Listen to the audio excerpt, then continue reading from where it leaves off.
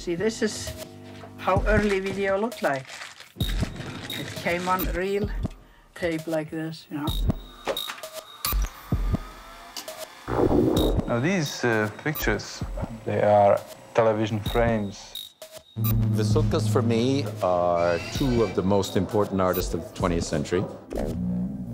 Video was very difficult and very challenging in the beginning.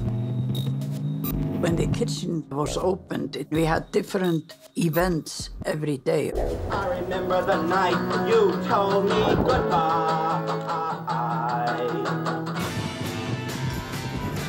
And it was so much partying and drinking and carrying on. And video was starting to come up. Andy Warhol had a portable camera. And we locked into this culture of video. It's such a naive piece, Yeah. But do we know him? Yes. His name is Nam June Paik. This is Nam June Paik. Is he dead already? Yeah. A lot of people thought that they were going to save the world, or at least challenge commercial television. And then they would look at our stuff and they would say, but you are just playing.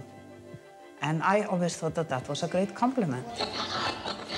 The work still feels very fresh, you know, because now, through digital technologies, we see many of these effects that Steinu explored at a much, much earlier time through more analog technologies.